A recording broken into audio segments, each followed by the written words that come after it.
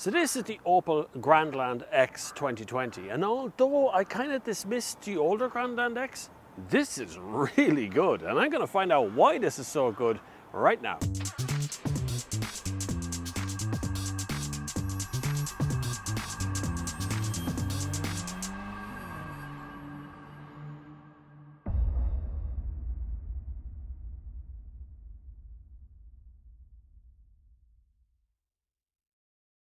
Right, let's find out about the exterior first before we go any further. So it hasn't really changed much from Grandland X. You know, it still recognise it as an Opel, even though it's got Peugeot 3008 parts in it, for sure. Things I don't like, and this is very modern cars do this a lot. So if you look in here, you can see the little rust marks in on the brake pads and this. Hybrid 4 written on the side because it is actually 4-wheel drive. Exterior side on, I like it. Love that colour scheme. The black roof, nice draped line down here. This is actually a teensy little window that is right there. This is the fuel side, petrol side, which doesn't open. You have to go over there and press the button, but the other side with the electric does open. The rear end is actually quite nice as well. Hybrid 4 written on the back, Grandland X. Look in the boot. It's actually electric, really slow, but opens, and that's all that really matters. I actually have my scooter with me today, my electric scooter in here today, so I'm all electric today. A good boot. There is shopping bag hooks, there's lights, there's everything else in here. No LED lights, funny enough, but lights are the same. Then you have two buttons on the back to close it, so this one and this one, because you can wave your foot underneath, which I'll do and demonstrate. It's not working. This is what happens to you in a car park. There it goes. You wave your foot for 15 minutes, then eventually it slowly drops. So yes, I just closed that with my foot. Okay, interior. This is where it really does change from the Peugeot version of it, because in here I have a full-size steering wheel. Look at the size of it, I love you.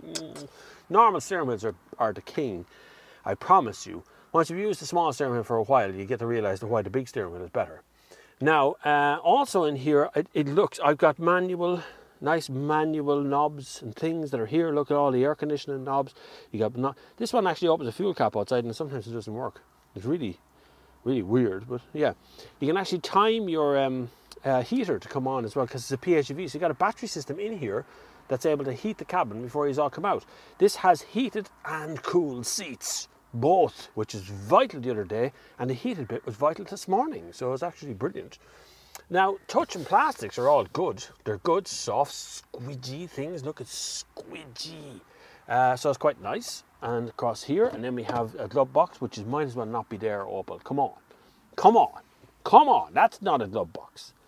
You wouldn't even get gloves in there. Look, there's a manual in there. And that's it. That's the whole glove box. Fuse box right in the middle of it. Why is this here?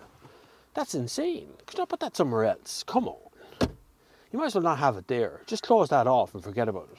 Useless. Anyway, turn it on. And I say turning it on because realistically, you just kind of switch on car. Oh, the petrol engine cut in for the first time in 3 days. That's because I've nearly run it out. I think it's just heating itself up a little bit. It'll shut off in a second. But literally, I've run this car for the last 3 days on pure electricity. I've driven the kids to school and home again, back and forward to the shops and stuff. Charged it up in the afternoon, a little kind of burst of maybe 2 hours, 2.5 hours on a 7.4. Gave it a full charge again. Lovely yoke. And just to prove the point, my fuel economy is 2.6 litres per 100 kilometres. 2.6. Think about that for a minute. That's it. That's all. Now, I could have got that less, but I actually drove this car from Dublin to Portlaoise on the motorway at 120. I just turned it on and left it go, and I got here. So I actually used that much petrol since I got it. Look at the fuel tank. None. Which is gas, just to think of how efficient this car is. It really is. Now, also there, the engine shut off again because I've got 10 kilometers of range left. You can actually get into the system here and turn it on. So it's got e-save. See e-save here? So you can reserve energy. So if you're going to be out on the motorway, you turn on e-save and you can save like 20 kilometers for the other end, which allows the car to run on the petrol engine, and it charges up the battery enough to give you 20 kilometers range on the other end. So if you're going into a congestion area, you're going into a low CO2 area or whatever, that's there for you. Know, it's already turned on. Really good. Now you see that the heaters are all still on, and my heated and cooled seats are all still, if I want them on, right, there's heated and there's cooled. Nice, isn't it? Really good. I really like this car. It's really, really nice. Sat-nav interface and that sort of stuff runs Apple CarPlay, no bother. Everything seems to work inside it. So if we go back here, you can see that I have connectivity, Apple CarPlay or Android Auto. So you can see the two of them are turned on here. If I go into Apple CarPlay, I've updated to iOS 14. So some of the stuff you're looking at in here is slightly different from what you will see on your screen, because this is the latest version of Apple CarPlay that's running. And I have to say I have no complaints with iOS 14 so far. That doesn't mean I won't get complaints, but right now I have no complaints whatsoever. It works, it seems to work perfectly. Also, you see the background has changed, but also in here I have my beautiful people who look after this channel and give us the best chance of survival. This is Noah. Noah in the app here allows you to be able to play through Apple CarPlay everything that is on the system. So you can see what does Putin want from Belarus. So you can see here it goes into Vladimir Putin. You can go through all of what Russia really has in mind, and you can see where they're coming from as well. So that's the UK one there, Russian propping up this system. So if I click in here, you can see from the Independent. Then you have this screen here, which you can just do that and start play. It works perfectly with Apple CarPlay. Now, why am I mentioning that? It's because they sponsored this channel, they sponsored this video as well. So if you want to get 50% off using Noah for a year, it's only going to be €60 to you. There's a link in the description down below. Like I say, you have 50% discount on Noah. It's in the link down below, or you can go to newsoveraudio.com and put in the code Flavin and still get 50% off. So share that with your friends, share it with everybody, it's fine. So everything else you can see in here, actually WebEx, funny, has come up in here as well. Google Maps, Zoom is in there too, Spotify, they're all back in where they should be, and that is your, you can see here that News Over Audio actually sits in there, see it there? Sits in as a little thing in your home screen. And I'm supposed to pick up a set Leon today, which is why that one's appeared there as well. It is super cool, works perfectly. If you go into the nav system on the machine itself, on the car itself, you can actually use the nav system on that as well. So that's here too. Besides that, so you can go to menu, you can destinations, it's all in there as well. Audio, and then you can go back in here where you can have car apps, which allows you to go into the energy system. You can see what's happening here.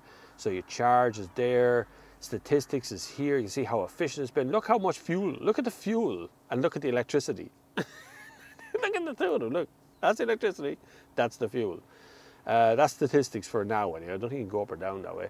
And then the flow itself is where it's pulling its energy from. I haven't charged it. I forgot to charge it last night, but I wasn't really worried about it today because I'm driving to Dublin today and I have a petrol engine to back it up. But anyway, you get about 40 kilometers or so, 40, 50 kilometers from the electric engine.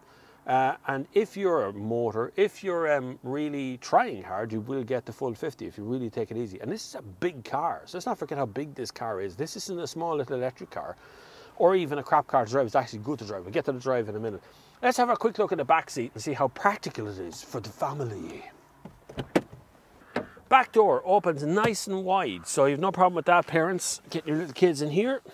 That seat is set for a very relaxed me. No problem with the distance between the knees. I have one, curiously, USB port. That's it. One in the middle. There's two vents back here, no way of controlling them. And then I have good pockets on both sides. And there is actually a 220 volt socket in this as well. Now, this is where things get a little bit confusing. That's actually, I can barely get in at it, but that's a 3-pin plug back there. So if you want to run your hairdryer or whatever it is, there you go. There's a plug for it. An actual full-size 3-pin plug in the back of your car. I'm not sure how much use that would be, but then it's better to be looking at it than looking for it, right? So I have an armrest in the middle with 2 cup holders in, it's pretty good. And I have actually got a loader through, which is quite nice because it's not dropping the armrest. It's still there, you know, you can still see into the boot there. And you can have your long object through the car, which is pretty good. And then lowering the seats over here is just a click. It is a 60-40. The headrest is up on that side, so it's not dropping down there. There it goes. Now, it's not flat. It's quite a ramp actually on the way up through it, but I don't know if that would bother me too much, depending on what you're carrying. It's nicer to see a flat floor, but it's also nice to be comfortable in the back. Now, you see that there? Trapped. Look, that's always a pain, that is. You know that? Because that when the kids are getting into the car, then you have to do this to pull the seat belt out from behind it. Now it's back in the right place. Anyway, that's just one of those little things that kind of aggravates me about cars. Other than that, it's kind of dark back here. If I close the door, you can see kind of how dark it is. These windows are tinted, so it's a little bit dark, but it's actually a comfortable place to be. I had plenty of room between me and the roof and all. No problem at all. Right, let's go for a spin. A quick word on prices and specs here. The Grandland X starts at $29,695 and the hybrid version starts at $35,950 inclusive of grants. There are 3 models, and the one in the film is the Elite 1.6 petrol hybrid with a combined output of 300 horsepower. You can also have a 1.2 petrol and a 1.5 diesel, so there's plenty of options with this car. The price of the car tested is around €54,000 depending on the options you choose.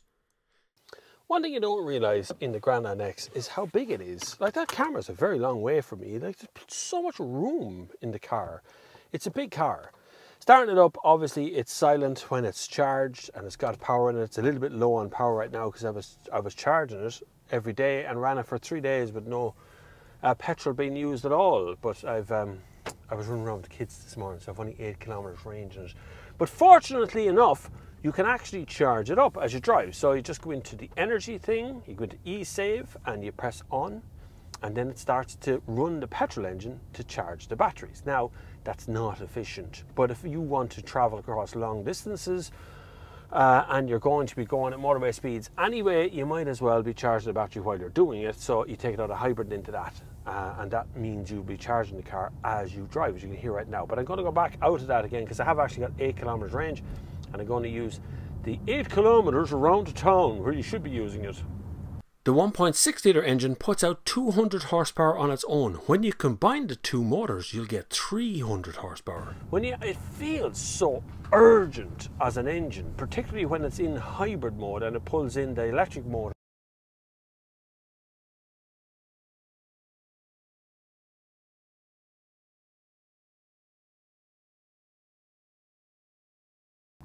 When you put your foot down, the whole lot cuts in and everything comes alive, and then for the next little while after, the car seems to go, right, you want to be sporty? Right, I'm going to keep the engine running for a little bit and you keep it sporty. So it's actually quite nice. On my dash as well, I have a power reserve meter instead of a rev counter. So power reserve tells me right now I'm in eco mode, I'm using about 10% of my available power. I like it. Very Rolls-Royce that. They have a power reserve meter. Fuel economy, like I said earlier on, is 2.7 litres per 100 kilometres. That is mostly town driving, which is what you do in Ireland. Essentially, that's what you're at in Ireland all the time, is town driving, you know. You're either going to drive in a city or you're going to drive in a town. Now, if you're out in the countryside, I get it, you know, when you go very far north into sort of Donegal area, you are going to be going much further than that. But it's generally kind of low speed stuff we do a lot of in Ireland. It's a grey, foggy sort of day, but it actually is, according to the forecast on my phone, it says it's going to be really sunny later on. I hope it is, I really do, because we had lovely sun yesterday and I managed to get a bit of a tan. Trundling about in the Grandland X is actually a lovely experience. They've really sorted out this car. It wasn't great. When it came out first, nobody really knew what it was, the Grandland X, and then it's like, what is this? Like, what does it do? But really, right now, this can be a 4-wheel drive as well, by the way. This is the other point of this car, is if you buy it in the right spec, you get a 4-wheel drive version of it.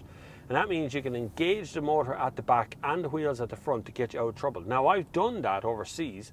I've done it in a Peugeot, not in an Opel, but I've done it in a Peugeot on an off-road kind of course, and it was actually pretty good. It actually did drag you out of the dirt very quickly. So you get good torque and acceleration out of roundabout stuff. It's quite nice, it really is. So cool. Now the advantage bit here is, of course, you can use charge points. So if you want to, you can pull out your little ESP card, which this is here, and you can access the charge points that are around the town. So it charges from a standard type 2. You just plug it in, it'll charge at lower speeds. So you're not going to be able to charge at 22 kilowatt, as far as I'm aware. May change in some markets, it might change with some specs, but essentially you can charge at the standard sort of 7.4 kilowatts at anything, at any charge point. So it charges up in about 2 hours to full charge. So I got full. Now, it wasn't quite empty either, but I filled it back up to absolute capacity in 2 hours at my home charger, which is EV box. So my charger at home is EV box put in by Des Mulhare from Mulhare Electrical. And he did a great job, so that works for me every single time. I've never had a problem with it. And it charged this thing really quickly. So what's not to like? Really? Not a lot, if I'm honest. If I'm honest, it's very hard to fault this car. It's just a nice place to be. I suppose there's a little struggle on the motorway speeds, but I would expect that from any 1.2. So I would expect that from any small car that comes with a 1.2 litre petrol engine. There'd be no different in this at all. Turning a bit of a pea soup out here now, behind Dennis Eagle, as we drive along through a cloud. We're in the clouds. Of course, Portlaoise is kind of on one side has a lot of bog area, so you end up in a soupy sort of fog here every once in a while, particularly in the morning. This will burn off and it'll turn into a gorgeous day for me to go swap cars on my little electric scooter. Sorry, Eamon Ryan, but I do like electric scooters and they do work very well. We need to legislate for them very soon. This is another company that should have an electric scooter in the boot anyway, just as the final mile sort of thing. Anyway, we've got the motorway and we see what it's like. Now, the Apple CarPlay and all that sort of stuff, that works perfectly well in this car. It's very, very good, very accurate. USB port is conveniently kind of tucked back into a little box there, so you can put your phone into the box. Now, I have an iPhone 10 and it doesn't quite fit in the box when the plug is in it. So that's the problem. When you make an area for something to fit into and it doesn't fit, you've got a problem straight away. So here I am out at 100 kilometers an hour. It still hasn't engaged the petrol engine yet. It just heard it come on there a second ago as we start to increase our speed now. I'm moving up to 120 and out into the overtaking lane, and I'm going to engage the cruise control here, which is that, I think it is. Cruise active, yeah, 120 kilometers an hour. Now, this is the car at 120. Petrol engine is running.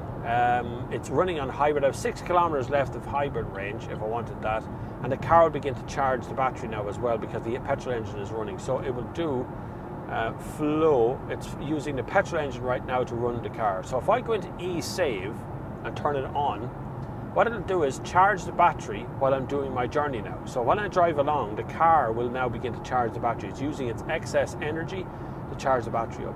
Really clever. I think it's very efficient. That's the same in all PHEVs. I don't think that's just like an Opel thing or whatever. It's actually very efficient.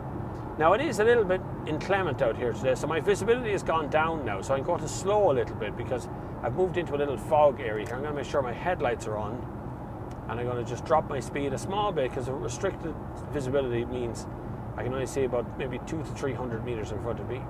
Although I can see a truck in the distance now, so that's pretty good. I'm okay, I can see it again now. So I'm going to bring my speeds back up to normal, as I can see perfectly well.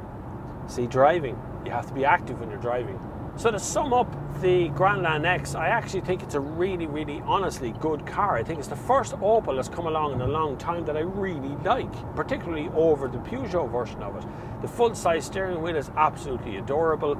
Those knobs and buttons in there is really nice. It's an insanely comfortable car. Okay, price is a bit on the high side. I mean, you're talking 50 grand for a nice one of these. It's a little on the pricey side, but I think every car is getting really expensive at the moment, and I've said this for a long time.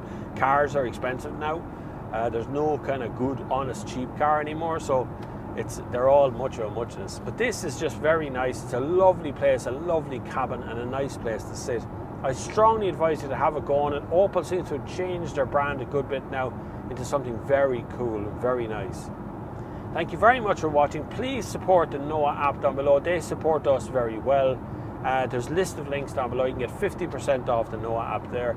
You can also support the channel directly if you want to through PayPal, Patreon, and there's super chats on the Sunday service. We do a live stream every Sunday service. You can find me on TikTok. There's nearly 40,000 strong on TikTok now. It's mad. Also on Twitter and on Facebook and Instagram and all the usual kind of places. If you just Google Bob Flavin, you'll find me there pretty much. Thank you very much for watching, and until the next time, I will see you on the far side of this fog.